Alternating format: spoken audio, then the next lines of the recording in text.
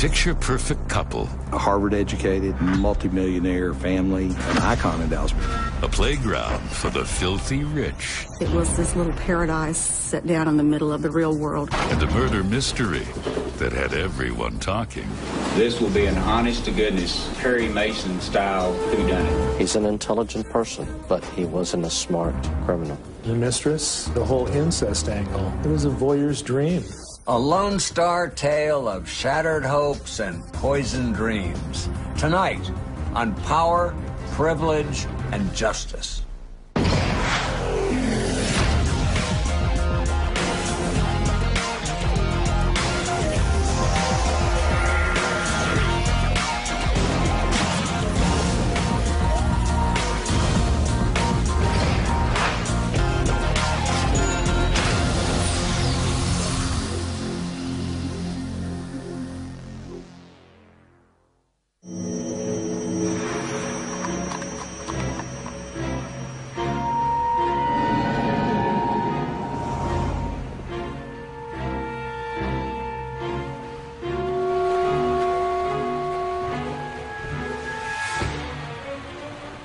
January 9th, 1990. 42-year-old Richard Lyon races through Highland Park, Texas in his Alfa Romeo. He screeches to a halt outside Presbyterian Hospital. He went inside and said, "Can you help me? My wife is in the car. She's not feeling well." ER personnel went outside and indeed found Nancy Dillard Lyon in a fetal curl in the passenger seat.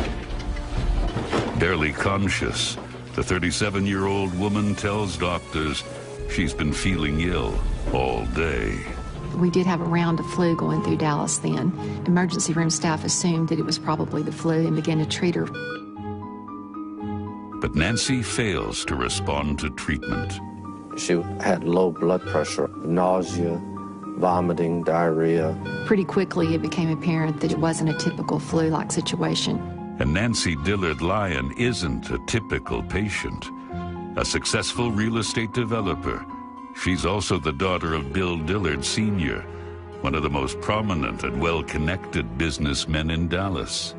Bill Dillard Sr. was known as Big Daddy to everyone, one of the lions of industry in Dallas.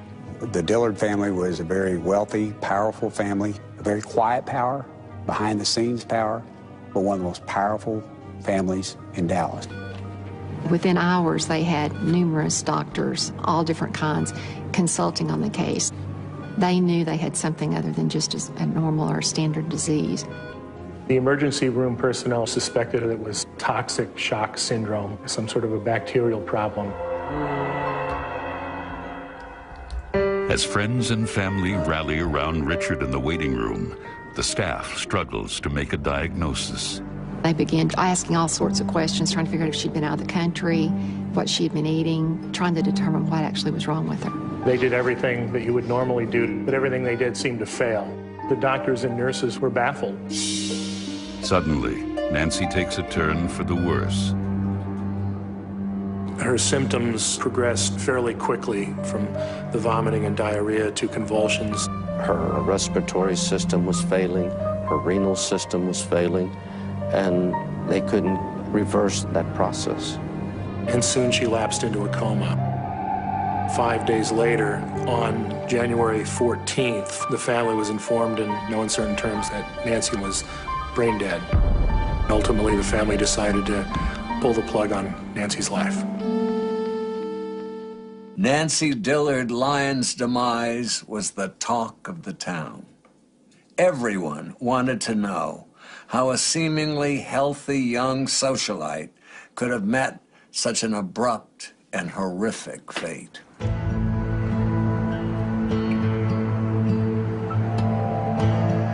I think it was a tremendous shock. Overflow funeral, absolute door-to-door, wall-to-wall packed with people. Tremendous grief over her death. The initial reaction was purely grief. Very few suspected that this was anything more than a tragic death as a result of some strange bacterial problem. But behind closed doors at the Dillard mansion, suspicion builds. They thought maybe foul play had occurred and contacted the district attorney's office. While Richard signs the papers for an autopsy, Big Daddy pressures the authorities to take a closer look. We've got people that are suspecting things, but we still didn't have a cause of death. We had no idea until an autopsy was run. The doctor said it was toxic shock, so our hands are a little tied on how much we can do. But the stories that Dillards have to tell pique investigators' interests. There was a curious incident where someone left a bottle of wine on her porch, along with a bottle of pills, with a message that said, "To a special lady," from a secret admirer. Their family thought that possibly those things got her sick. According to Richard, Nancy had been receiving threatening mail for months. A former boss of Nancy's was involved in some very, very acrimonious litigation. Nancy's testimony had hurt him a great deal in that. And the threats are still coming. Richard got a mysterious phone call on the home answering machine saying, "She got hers and you're next." Then, investigators receive a phone call from the morgue. The medical examiner's office informed me that the cause of death for Nancy Dillard Lyon was arsenic poisoning. Toxicology reports came back showing that she had 100 times the normal amount of arsenic in her body. Once we got back those autopsy results, it became a murder case. At one time, arsenic was known as the king of poisons and the poison of kings, the ideal weapon when you wanted to dispatch an enemy without drawing attention to yourself. Now it had claimed the princess of the Park Cities. But who was the culprit? Days after Nancy Dillard Lyon's mysterious death, her autopsy reveals fatal levels of arsenic. They quickly rule out Nancy's former boss, then start taking a look closer to home. I contacted Mr. Dillard Sr. at his home after the funeral and requested a meeting with him. He went over many things, concerns that Nancy had discussed. Prior to her death, Nancy had confided in her father about problems at home. Nancy Lyon was a very private person. She had been involved with her husband in a separation. The Dillard family were not aware of the problems until just shortly before she became ill. Then, Big Daddy dropped some big news. Bill Dillard Sr. said, "We think he may have been trying to kill her." By he, he's referring to his own son-in-law, Richard Lyon. But all Big Daddy has to go on is gut instinct, and investigators will need more than finger-pointing to solve the case. We really didn't have a lot. We've got family suspicions, but we don't have enough to do much.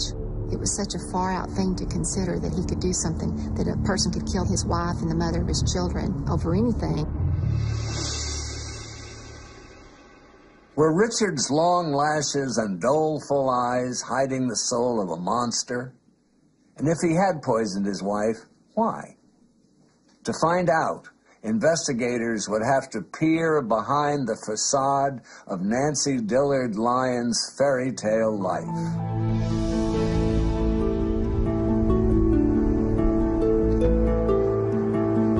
Nancy Dillard was the youngest of 4 children, described as kind of bookish and shy, pretty young woman, smart as a whip, ambitious, very much her father's daughter in that regard.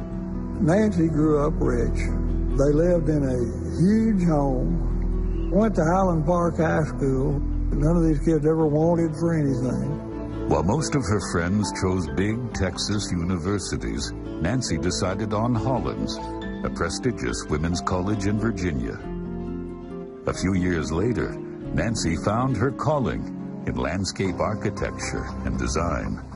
She was inspired to apply for the School of Design at Harvard University. There, sitting in one of her classes, was a young Connecticut man named Richard Lyon. Richard certainly wasn't raised poverty-stricken, but he didn't come from anywhere near the wealth that Nancy Lyon did. His father was an insurance agent with 5 kids and a modest salary. They were a middle-class striver type of family. Despite their different backgrounds, Nancy and Richard quickly fell in love. They were always together. He was a quieter person. She was kind of the personality or the energy in the relationship. They were education equals. They studied a lot together.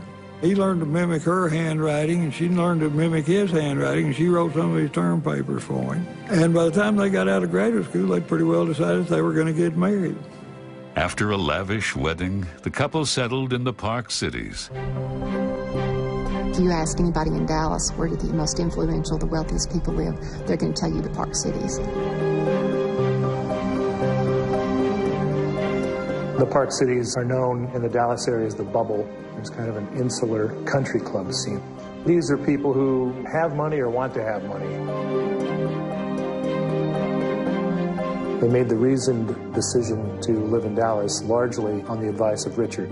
Big Daddy knew everybody in Dallas. He could come up with jobs for both of them very quickly. As a Connecticut Yankee in Big Daddy's court, you'd think Richard would have had trouble adjusting. But to the Dillards' pleasant surprise, their new son-in-law was, as they say in Texas, happy as a gopher in soft dirt.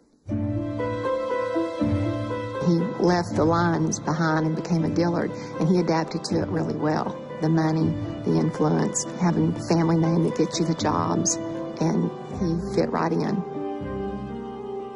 From all accounts, from when they were first married, typical Park Cities yuppie couple, very much in love, very happy.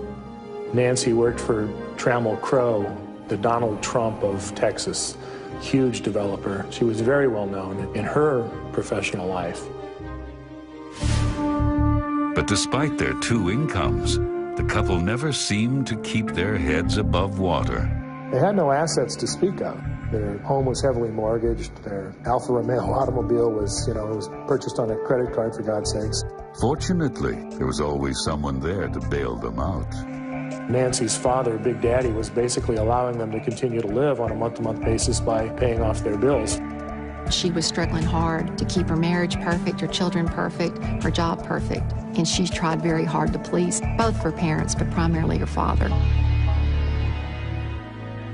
But as detectives soon discover, while Nancy was trying to keep up appearances, her storybook marriage was starting to show cracks.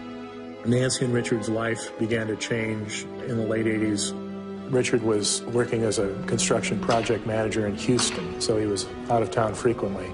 He often took trips with another project manager, a young woman named Tammy.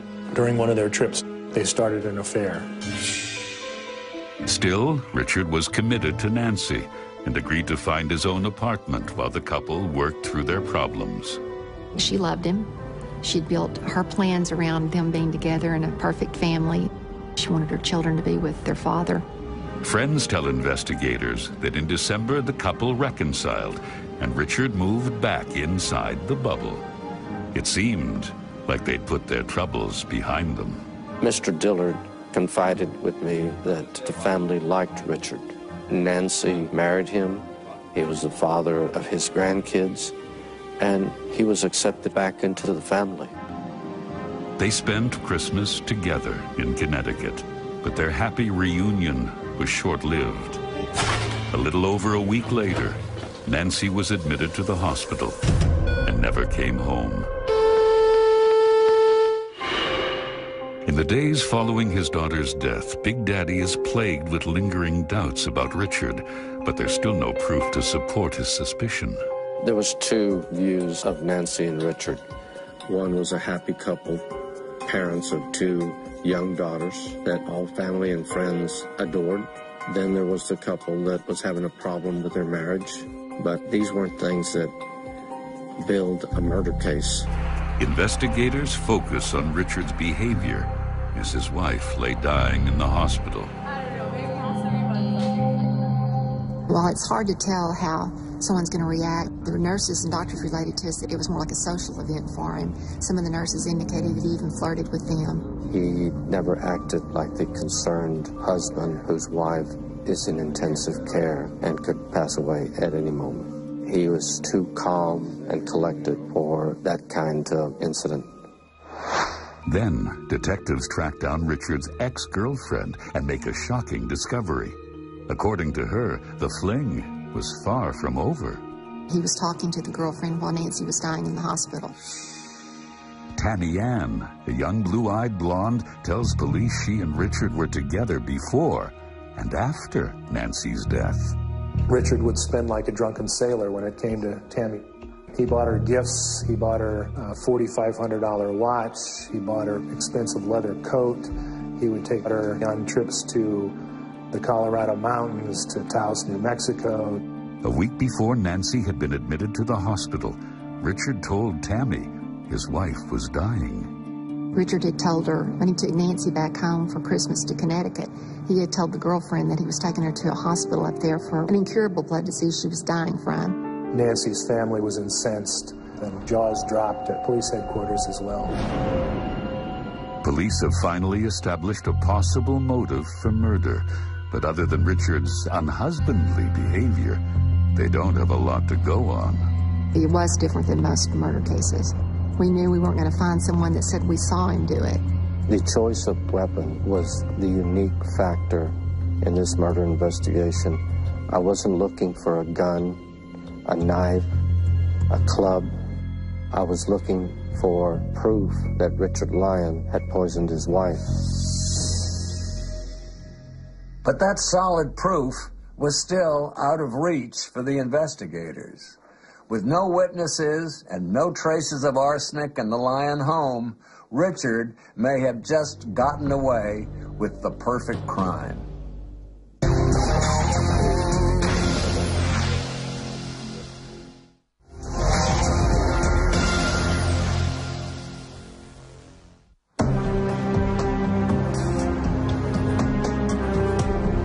A month after the arsenic poisoning of socialite Nancy Dillard Lyon, suspicion swirls around her husband, Richard.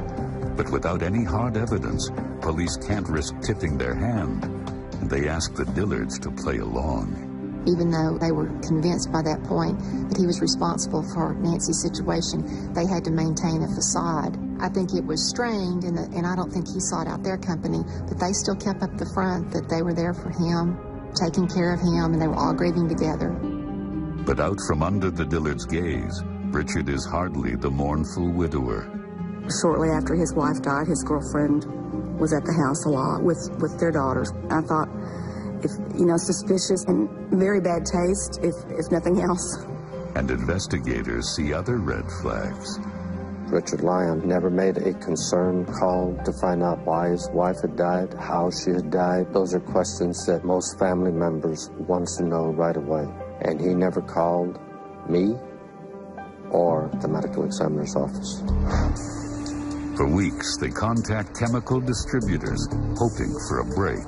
We were looking for a needle in a haystack as far as where he could have bought poisons, where he could have ordered some of these things. Then, a company in Houston delivers some promising news. Their records revealed not one, but 4 separate purchases made by a Richard Lyon. He had purchased quite a laundry list of various types of poisons. Richard Lyon had purchased chemicals as early as January of 1990, and the last purchase, November 27th of 1990. He purchased mercury, barium carbonate, sodium nitroferrocyanide, arsenic, arsenic standard, arsenic trioxide.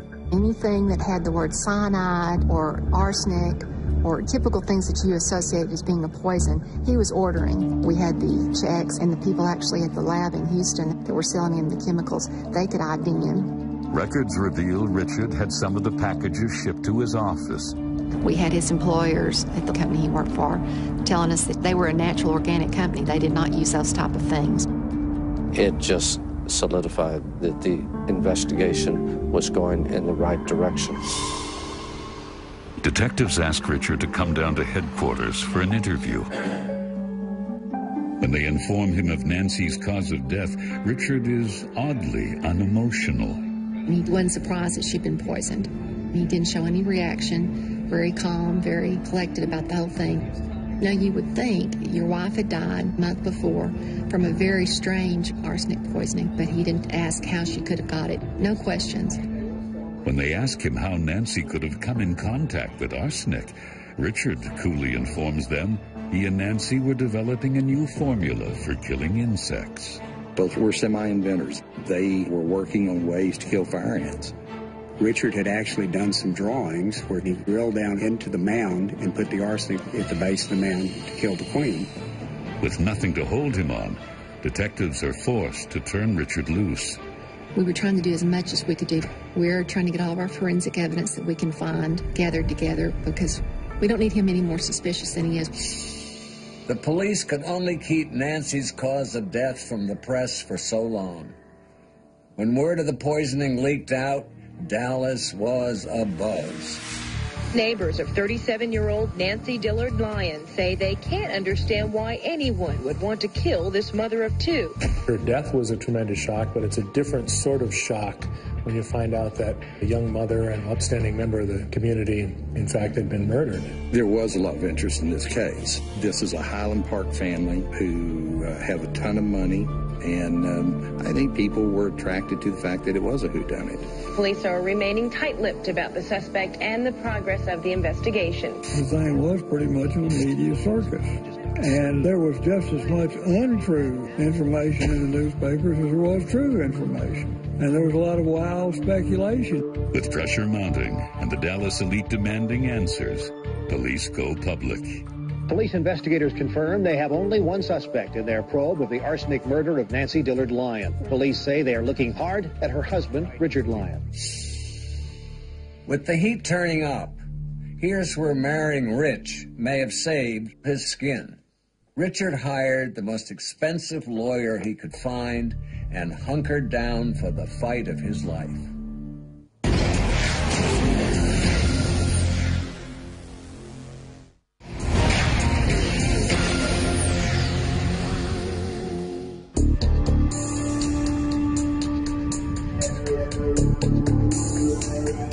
Days after police name Richard Lyon as their prime suspect, his newly retained defense attorney holds a press conference. There was a lot of talk in the community, and I could walk into a barbershop or something and could hear people talking about the case. There was a tremendous feeling that Richard was guilty. And as a result of that, you have an entirely negative climate that's built up against your client. Contrary to the accusations made recently by the police, I did not poison my wife, Nancy Dillard Lyon, nor did I have anything to do with her tragic death. I can tell you that our investigation on his behalf is very thorough. In the event that this case becomes a murder charge, this will be an honest-to-goodness Perry Mason-style whodunit. Investigators decide it's time to make their move. With the girlfriend and receipts linking him to chemicals, their case is circumstantial, but convincing. We knew we'd never get a confession from Richard that he had done this. We knew we weren't going to find someone that said we saw him do it. We decided we had enough when we knew we weren't going to get any more. On a May morning, 5 months after Nancy's death, Richard is charged with first-degree murder. Lyon was driving down Preston Road early this morning after dropping his two daughters off at childcare. Police pulled him over, which apparently came as a total surprise. Richard Lyon looked terrified to be in that situation, maybe a little shocked to be in that situation, but absolutely terrified. Richard Lyon's arrest warrant paints a damaging picture of a man who says he didn't do it. Police later learned Richard Lyon ordered and purchased barium carbonate, arsenic, and other chemicals through his employer. The employer tells police Lyon is not authorized to order such chemicals. Richard's bluff had been called. Everyone in Dallas was ready to send him to the chair. But he wasn't about to fold his hand because he had one naughty little card left to play. I got a call one night, a little after 10 o'clock, from Richard, and he said, "You need to come over here right now.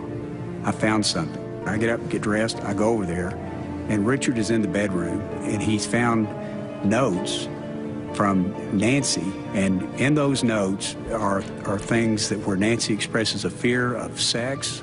When she's not in control, she feels helpless.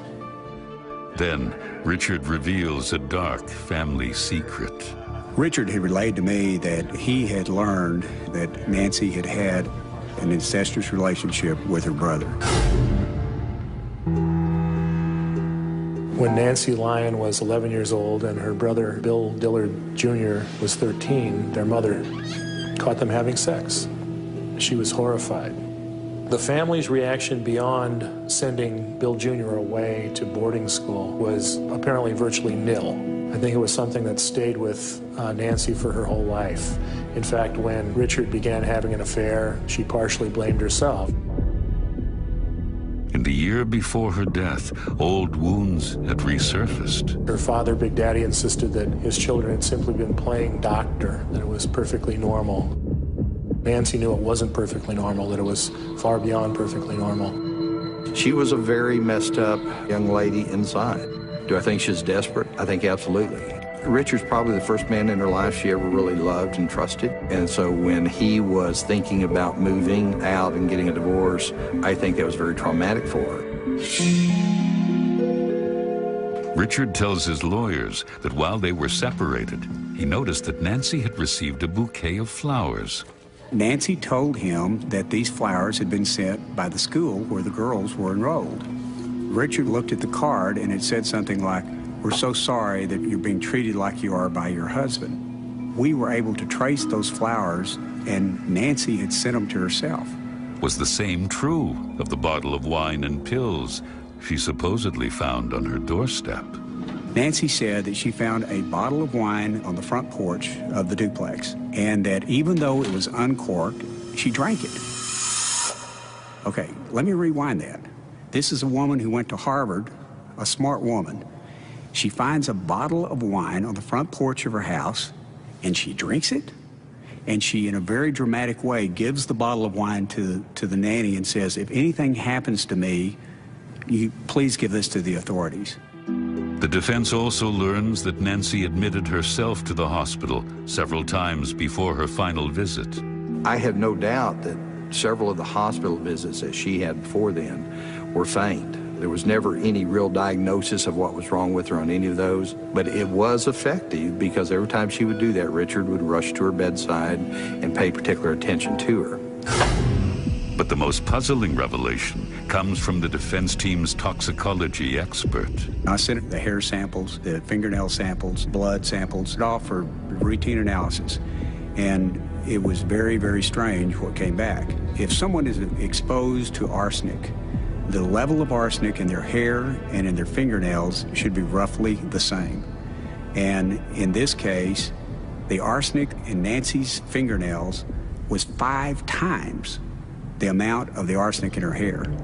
The only forensic explanation for that was that Nancy had personally touched the arsenic with her hands. The results also show that the highest doses of arsenic were ingested 3 weeks before Nancy's death and the day she went to the hospital. The state can only put arsenic in his hand about 7 days before she went into the hospital. The conclusion then was that Nancy must have been ingesting the arsenic herself. The blame the victim defense usually turns my stomach. But you have to admit, Guthrie laid out a pretty compelling case. Dallas had a crime for the ages on its hands, and people couldn't wait to hear all the sordid details.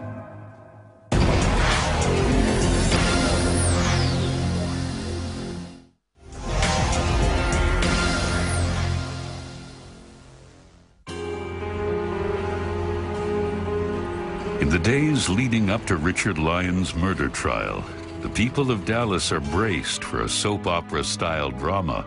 The high-profile family, Harvard graduates, living in Park Cities, that was kind of an attention grabber. And then secondly, arsenic poisoning. Those don't come up very often. People outside of the bubble would get a chance to peer inside the bubble. It was a voyeur's dream. Even for Texas, where so many trials, so many crimes seem to be Texas-sized, this was going to be a dandy.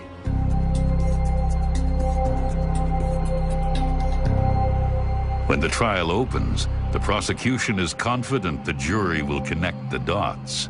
I would have loved to have been able to show when he ordered chemicals and had a direct timeline and path from the company to him to her mouth. But I knew we were right. I knew that he was the right guy.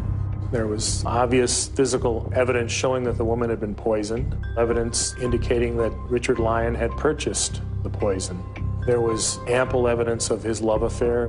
I think that people felt it was the prosecution's case to lose. But Richard's side tries to poke holes in the state's circumstantial case. Take the fact that this guy went to Harvard. He's a smart guy. And he sets out, according to the prosecution's theory, to murder his wife by poisoning her with arsenic. Do you really think that a guy like that is going to go buy arsenic under his name and have it shipped to his business address? There'd be a clear paper trail. And I think it's important to remember that Richard is the one who insisted that Nancy go to the hospital. I frankly always thought it was strange that a guy would poison his wife and then take her to the hospital. I wouldn't poison my wife, but if I was, I think I'd wait till she was dead before I called anybody. And I would make sure I wasn't there while she was dying.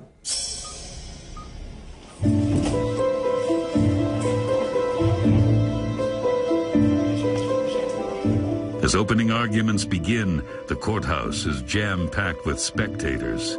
There was something like 1,400 people down there trying to get 86 seats. It was packed every day, and it was packed with well-to-do people. And there was a lot of media there.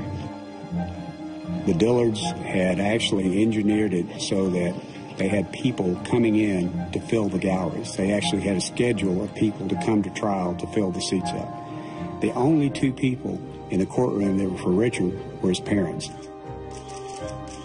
The prosecutor comes out swinging, more than punches. We were a little distracted by the prosecuting attorney's hair.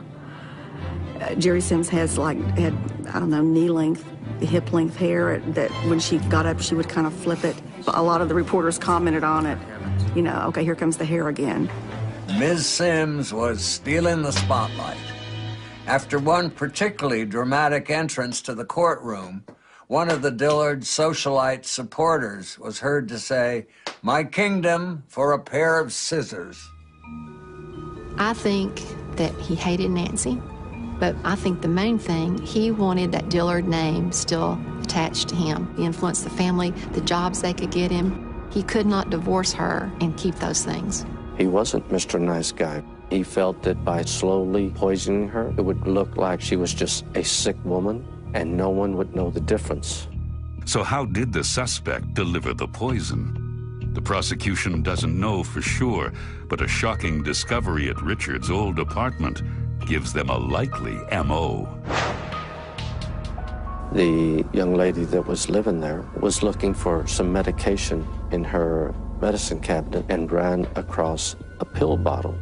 It was medication for Nancy Lyon. Tests revealed that someone had tampered with the pills and laced them with cyanide. These were capsules that I believe Richard was giving to Nancy. She didn't know that she was daily being poisoned by him. I think he was experimenting with different things, trying to find out what he could give her that would kill her. We had the evidence that he had ordered different types of compounds with arsenic in it. We had the checks and the people actually at the lab that were selling him the chemicals. But the prosecution is still missing a few pieces of the puzzle. The forensic evidence indicated that she had a large dose of arsenic about 3 weeks prior to going into the hospital. Another dose probably on the day she went into the hospital. That was a period before the state could ever put any arsenic in Richard's hands. The more likely suspect, they say, is Nancy herself. The defense paints her as a desperate woman dealing with the painful scars of incest. Nancy, needless to say, had a lot of issues. Her husband was sleeping with another woman. She was facing divorce. The defense saw that as a vulnerability. I think they saw Nancy as being a viable candidate for suicide. The notes Richard found after Nancy died are submitted as evidence and read aloud to the gallery. Trying hard to have the June Cleaver family busy, frustrated, anxious, demanding, controlling, too accomplishment-oriented, hurts my family life. When I don't have power, I feel inadequate, and when I don't feel in control, I get angry. Fear of Bill and what his desires are, sex, sick sex, incest issues with me. An already stunned courtroom is then hit with another surprise. when the defense reveals a receipt from a company named Chemical Engineering. The owner, Charles Couch, takes the stand. Couch explained that he took a phone call from a woman who asked about poisons that might help eradicate a fire ant problem in her backyard. The woman identified herself as Nancy Lyon. The invoice has Nancy's work number on it, it has her home phone number, and it has a Texas driver's license number. The invoice from Couch's firm showed that she had purchased the chemicals. The only forensic explanation for Nancy having 5 times the amount of arsenic on her fingernails is that she had to have touched the arsenic. And I think that what happened in this case is that Nancy ingested arsenic herself in a bizarre plot to try to keep Richard in the marriage. And she accidentally put too much arsenic in her blood. And I think that's what killed her. Richard's attorney had kept his promise. This was truly a Perry Mason-style turn of events. But this Texas tale had one more unbelievable twist. In the final days of testimony, the state tries to rebut the assertion that Nancy Dillard Lyon poisoned herself. We investigated every possibility. Maybe she had done it to herself. Maybe she had accidentally ingested it. The first thing that the doctor told us, there's no way you would use arsenic to kill yourself. She was in such pain, it was horrible. I mean, her organs shut down over a long period of time. The medical examiner said nobody would put themselves through that. The prosecution also has to account for the high levels of arsenic in Nancy's fingernails. My explanation for that was, and the doctors seemed to agree, the throwing up and that would have arsenic in it, that you could get that on your hands and it would change the arsenic levels in your fingernails. The state then calls a handwriting expert to analyze Nancy's notes. The handwriting seemed just slightly different from those last notes about the incest and the rest of the notations on the page. Nancy and Richard had gone to graduate school together. They learned to write like each other so they could work on each other's projects. If you took one writing by him, one by her, it looked almost identical. And that FBI expert in handwriting, he could definitively say, she did not write these things. These are forgeries. Without equivocation, he said the notes about incest were made in the hand of Richard Lyon. Then, the state delivers a final blow. On rebuttal, Charles Couch returns to the stand and tells the jury the typed receipt doesn't belong to his company. He always hand-wrote his receipts. He never typed them out. Someone had copied the chemical engineering letterhead, had placed it on a blank receipt, and the list of the chemicals were added to the receipt page, making it look like a legitimate receipt for a purchase. That, I think, did it for me, and I think for some others, too. That was kind of hard to refute. The Couch testimony was an indication of a lie, and juries don't like to be lied to. Above all else, juries don't like to be lied to. It takes the jury less than an hour to return with their verdict. Is that verdict? We, the jury, find the defendant Richard Allen Abu Lyon guilty as charged in the indictment. Okay, thank you. I don't think a single person in the courtroom was surprised by the verdict except Richard Lyon. He could not believe it. He could not believe he had been convicted.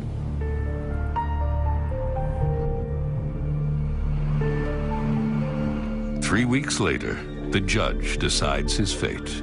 I started getting all these letters in, and there were a lot of them. I think most of them were really in support of harsh punishment for him.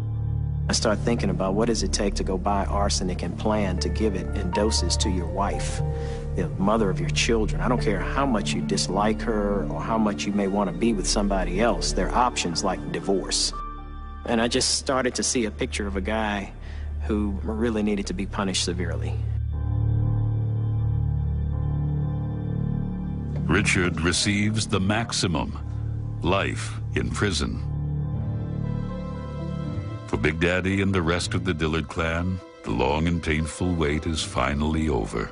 It was the family that went to the police department and told them of their suspicions, and if they hadn't done that, they never would have autopsied the body, and they never would have known she was poisoned.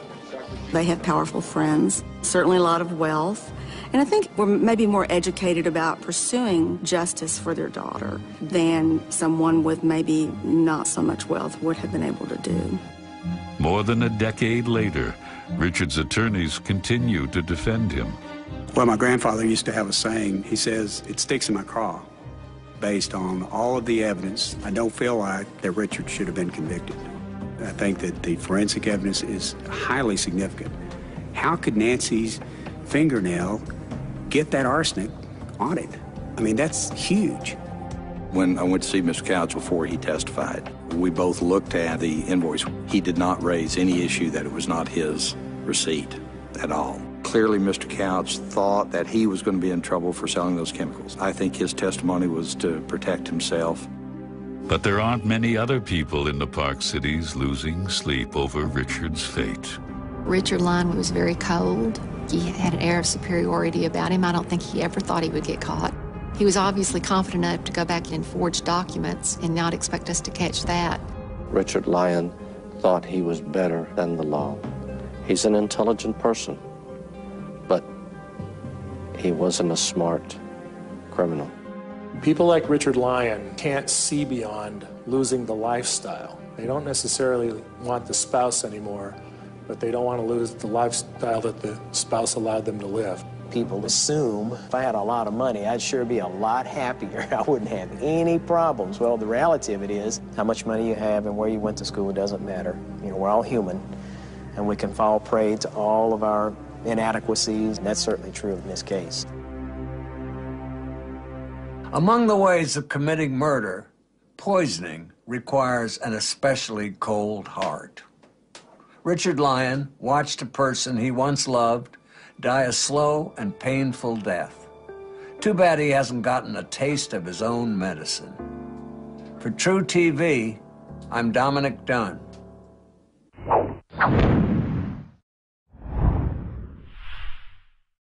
A picture-perfect couple. A Harvard-educated, multimillionaire family, an icon in Dallas.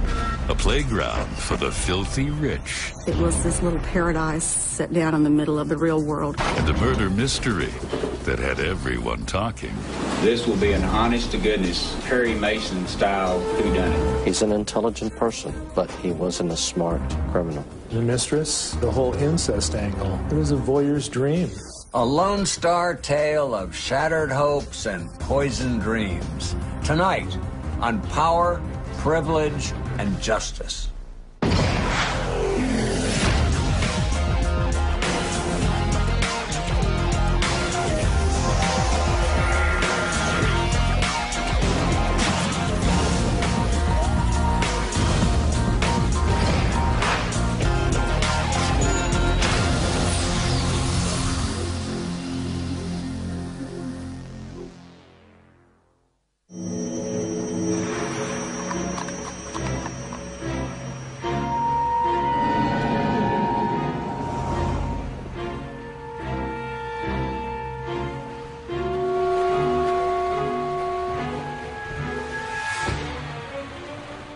January 9th, 1990. 42-year-old Richard Lyon races through Highland Park, Texas in his Alfa Romeo. He screeches to a halt outside Presbyterian Hospital.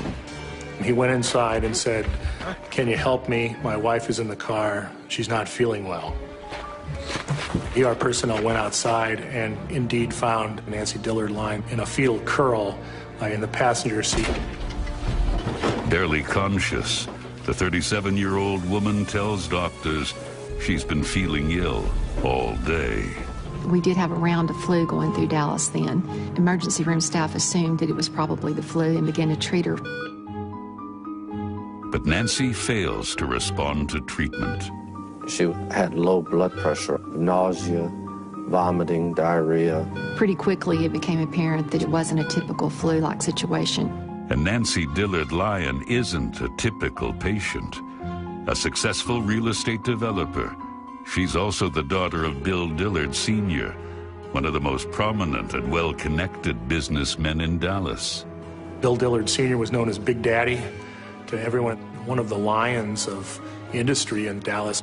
The Dillard family was a very wealthy, powerful family, a very quiet power. behind-the-scenes power, but one of the most powerful families in Dallas. Within hours, they had numerous doctors, all different kinds, consulting on the case.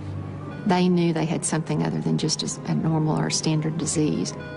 The emergency room personnel suspected it was toxic shock syndrome, some sort of a bacterial problem. As friends and family rally around Richard in the waiting room, the staff struggles to make a diagnosis.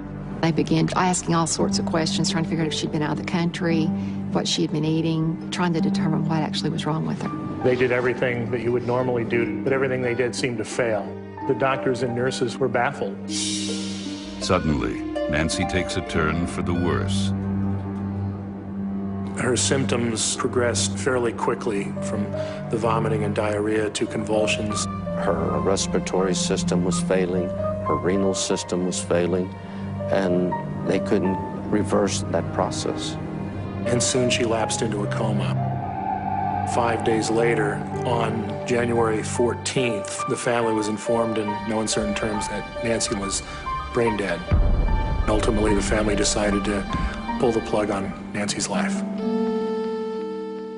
Nancy Dillard Lyon's demise was the talk of the town. Everyone wanted to know how a seemingly healthy young socialite could have met such an abrupt and horrific fate.